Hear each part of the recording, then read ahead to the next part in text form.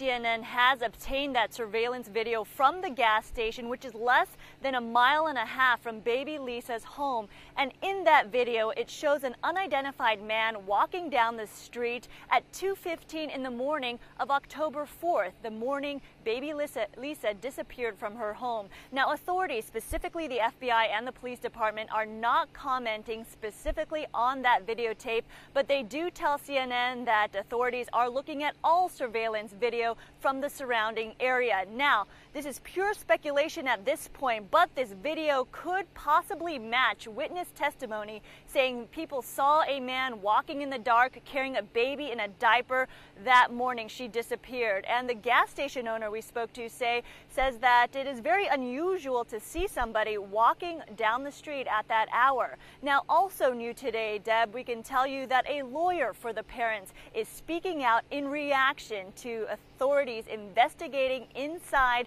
baby Lisa's home on Wednesday, and they say that that search was necessary because of a cadaver hit on the scent of a dead body. But here is the lawyer's reaction. There is, thankfully, no destruction. There are no walls torn out.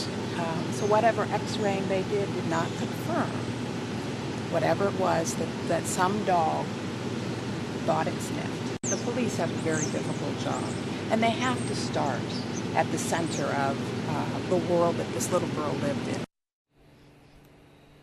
Now, just a couple of hours ago, Deb, an emotional Deborah Bradley and Jeremy Irwin actually came back to this home. They're right now staying with relatives a short drive from here, but they came back to the home for a special candlelight prayer vigil held in front of their home, where family members, friends, and neighbors in the surrounding area came out, and they all say they remain optimistic that baby Lisa will return.